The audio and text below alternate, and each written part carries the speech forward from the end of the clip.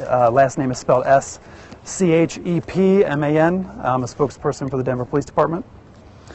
So this afternoon, officers made contact with two suspects in the 3400 block of Irving Street. We believe this is related to a burglary call that came in over in the area of 37th and Grove. At that time, one of the two suspects was taken into custody. One of the suspects fled on foot and was chased by officers to the area of Moncrief and Lowell, where shots were exchanged, and one of our officers was struck in the foot. The suspect continued to flee, carjacked a vehicle. A pursuit was authorized, and the suspect lost control of that vehicle in the 3500 block of Lowell, where officers stopped it. At that location, shots were exchanged between the suspect and two officers. The suspect was hit and was pronounced at the scene. Do you have any questions? When you say he carjacked the vehicle, was a person in the vehicle? Correct. There was a person in the vehicle that was carjacked. That person was not injured. Okay, a woman? I don't know the gender of the carjacking victim. I'm hearing this started as a burglary. Can you talk at all about what led up to the shooting? So there are a lot of different aspects of this. The scene is kind of spread out in multiple areas. There was a burglary call in the 3700 block of Grove. Officers were responding to that when two of them made contact with the suspects in the 3400 block of Irving. Who made the call, the initial call? I don't know. No one from the home that was being burglarized? Yeah, I don't know the details about how the burglary call was placed to police. What was the condition of the officer that was shot? The officer that was shot in the foot. Okay. So I believe the doctors gave an update on the officer's condition over at the hospital, but she was shot in the foot, and so.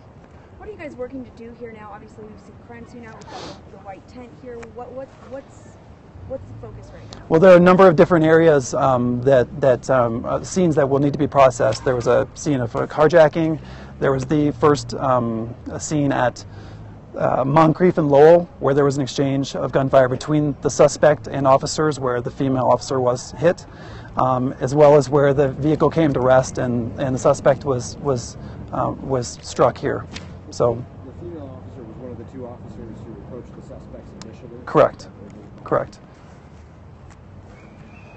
And the hijacked victim did she flee the car? Or did he force her out? Yeah, I don't have details about how the carjacking occurred. A carjacking did happen.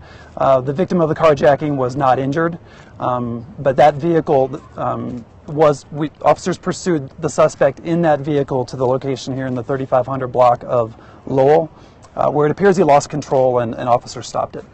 So it's fortunate that officers were chasing this guy, and during the hijacking, they were relatively close to put a stop to it. Definitely.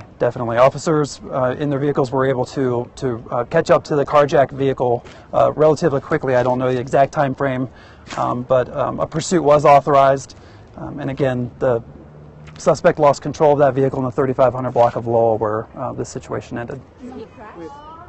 It appears he did lose control, yes, and then officers stopped the vehicle there. Did officers ram the vehicle? We heard some reports from witnesses. It's unclear right now whether a pit maneuver was used or whether the suspect lost control of the vehicle. But in either case, the suspect vehicle came to a rest up against the curb, where two Denver police cars then stopped it. And shots were exchanged there as well? That's correct. Can you explain that? About the shots being exchanged, what happened?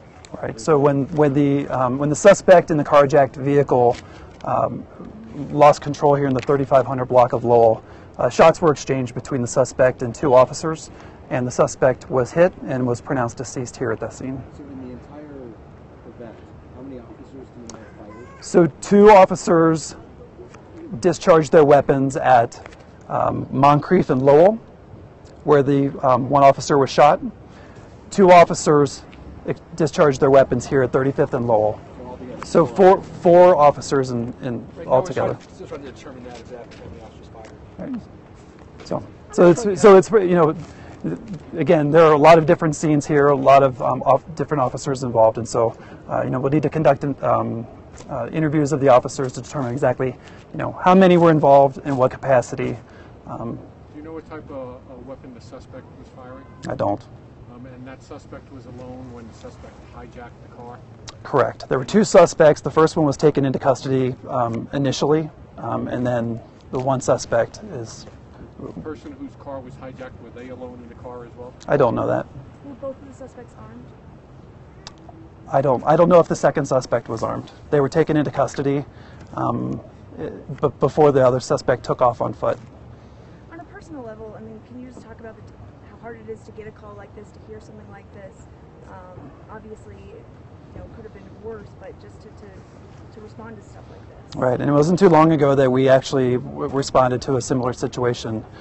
So yeah, I mean, when something like this happens, you know, it definitely hits home, and you know, officers do a really dangerous job, and unfortunately sometimes, you know, they actually do find themselves in imminent harm. Do we know if that initial call on the first burglary was from a neighborhood watch? Was it a call to 911 from a resident? Yeah, I don't know how the initial burglary call came in.